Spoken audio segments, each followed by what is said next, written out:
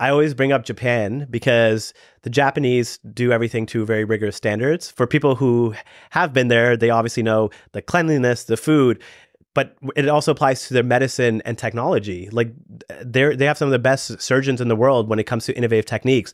And no other than Professor Yamanaka, who won the Nobel Prize for his discovery on how to reprogram stem cells, is obviously from Japan too. So they basically have a culture of innovation and wanting to always improve themselves. And they've created a regulatory framework for regenerative medicine that's 10 years old now.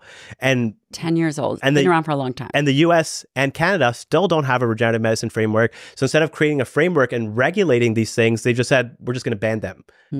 And to me, that makes no sense. And I think this is much more political than it is based in science. And yes, you can use the anecdote of Japan, but there's also so much clinical data out there now. Plus, you have to look at the risk versus benefit of any intervention, or what we call in medicine, number needed to treat versus number needed to harm, right?